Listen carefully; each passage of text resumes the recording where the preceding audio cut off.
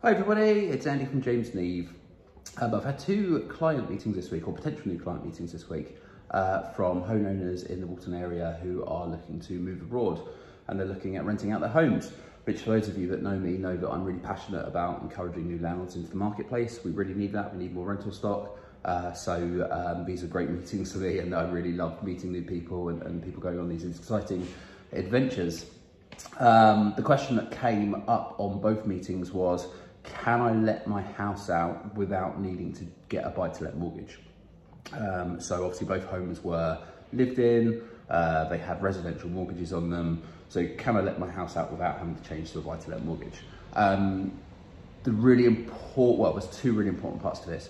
Firstly, you're not allowed to let your house out with your residential mortgage without doing anything about it.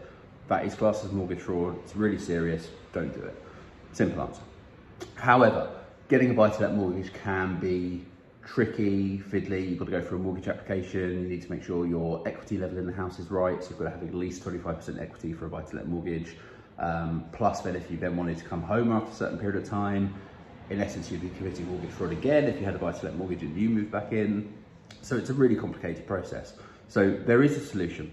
If you're going to be going off for just a period of time and want to let your home out, go and talk to your mortgage lender or through your financial advisor, whichever way you do it, and ask about consent to let. If you talk to your mortgage lender and you explain that we're going off for a period of time, normally they'll give a consent for 12 to 24 months.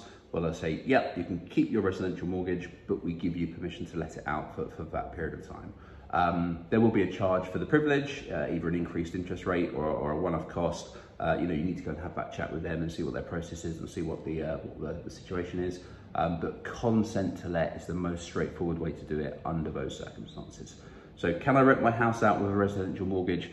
No, but there is another solution which hopefully means that you don't have to go through all the hassle of changing your mortgage over to a buy-to-let mortgage. So go and talk to your bank or your mortgage advisor, ask about consent to let, see what your options are and go from there. I hope that helps. Catch you soon. Bye.